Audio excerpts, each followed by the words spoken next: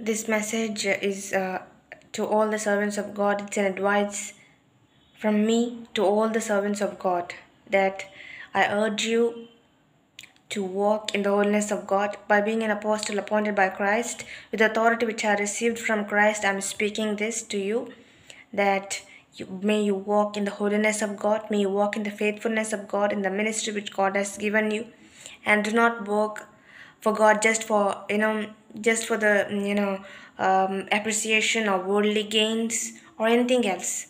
Keep always Jesus first, focus only on Jesus first, and whatever you do, point it to Jesus. Let it point to Jesus, and not for any worldly gains, not for earthly gains, but work for God faithfully, and let your life be clean and pure and holy. You may think that nobody else is watching, nobody knows, people respect me and honor me. I have a lot of people who work under me and work for me in the kingdom of God. But God is seeing you and watching you, my dear people of God. This message is for the servants of God. It's a call from God for you to walk in holiness. When you are preaching, you are teaching the people of God. God wants you to be holy.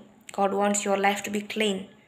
Keep your eyes always fixed on God, not on the worldly things, not on the bodily desires, and run away from sexual immorality. Preserve your body, spirit, body, and soul in the Word of God. Preserve your body, and your body is for the Lord, and it's not for worldly things. It's for God. Bible says that Holy Spirit dwells in us, and we are the temple of the Holy Spirit. You are the temple of the Holy Spirit. You cannot make your body to be a body for prostitutes. You have to keep your body clean and holy, because Holy Spirit dwells inside of you. So my dear servants of God, is an advice for you, and it's a call, wake up call from God to you, that you need to walk in holiness. And if you're not right in this area, fix this area, ask the Holy Spirit to help you, and you take a decision to walk in holiness. Surrender yourself to God.